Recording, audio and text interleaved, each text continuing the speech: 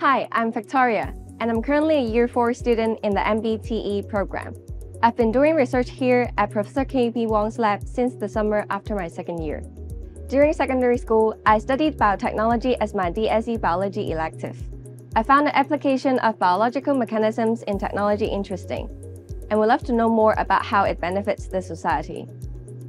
Before becoming a student at CUHK, I made an effort to visit the campus during Info Day, and also did my own research about the curriculum of different major programs. Finally, I picked MBTE as my program of choice.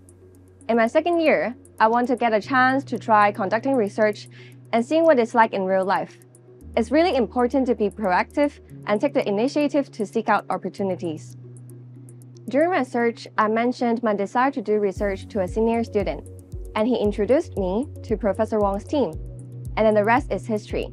So looking back, I'm really glad that I took the courage to ask, because no one will be perfectly ready for life. And resistance only hinders our learning more than a lack of readiness. So we should just seize every opportunity.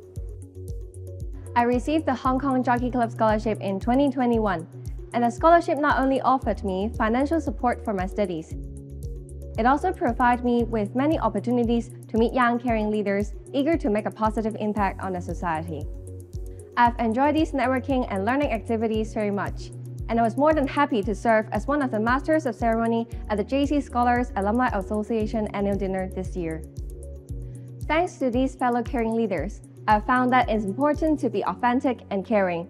We should not be bound by norms and limits, but aim high so that we can make impactful changes in others and the society.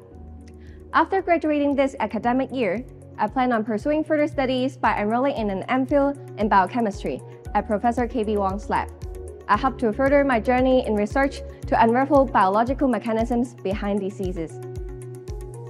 Science empowers your dreams. Learn science to better the world.